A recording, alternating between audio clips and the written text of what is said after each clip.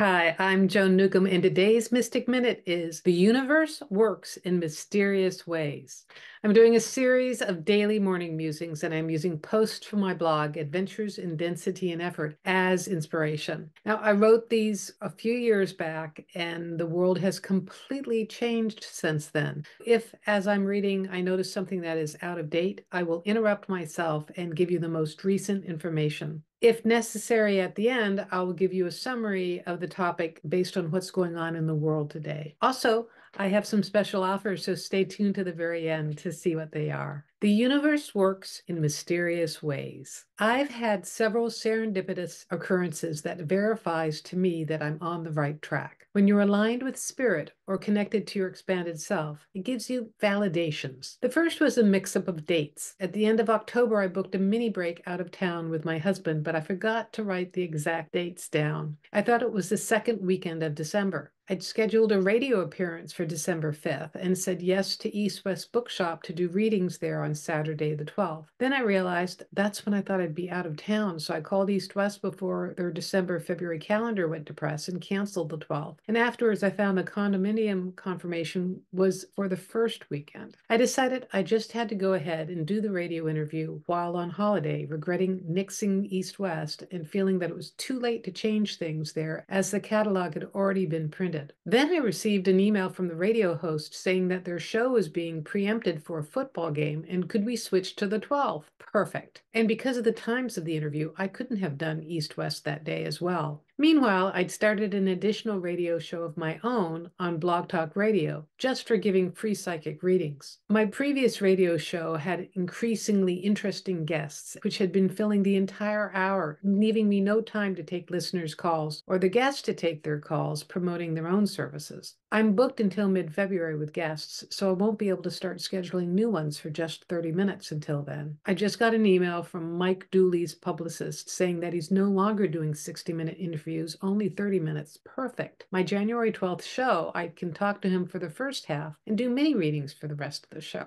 The final occurrence isn't fully formed yet. When I decided to add the Blog Talk show to my schedule, I hadn't anticipated how energetically demanding it would be. I feel like I'm in an awful lot of effort, which I assume is going to affect my ability to create. However, this week, when I was the most tired and pressed for time, I had a show full of callers. If effort is supposed to be a deterrent to spiritual creativity, I should have had none. I'm giving it to the end of the week to decide if I'm going to continue with it. If it shows evidence of bringing in income, either calls for private readings, coaching, energy sessions, or signups for my new online class, I'll continue. At this point, what I may do instead of 5 mornings a week, I'll do less. On the other hand, all the effort hasn't yet yielded the income I'm desiring. I suspect if I do stop, the flow will come in differently. That's what I'm anticipating for January when my rates go up. Less readings, but more income. On the other hand, that's also when I'm starting to teach my new online class, so that will require an acceleration of activity, recording video lessons, emailing students, etc. Sometimes an acceleration of activity doesn't deter manifestation, but enhances it. A key to law of attraction is, after putting out your request to the universe, is to let go of what you desire. If you're too busy to think, you're not dwelling on what you do or don't have. You have mentally gotten out of your own way, which allows the universe to bring it to you. Perhaps the main lesson on all of this is to just do it. Move forward. Do whatever you feel motivated to do. Drop your preconceived notions on what the outcome is going to be or should be, and notice what shows up instead. So this is really interesting to me. I wrote this a while back, and I haven't done my radio show in a few years now. Though the thing I also noticed is that over time, it became all about the guests. And I ended up not doing any readings at all online because it was all promoting the guests and their books. And that was the other thing I loved about it, is that I get lots of free books because all these publicists would send me them to consider their authors. And if you're interested, you can look at the link below. It has all my old radio shows on it. But the other thing I'm reflecting on is that I was really actively dancing with putting the work I do out into the world and with having the income come in. I'm in a different space with that right now, where I know that whatever I'm doing right now is not necessarily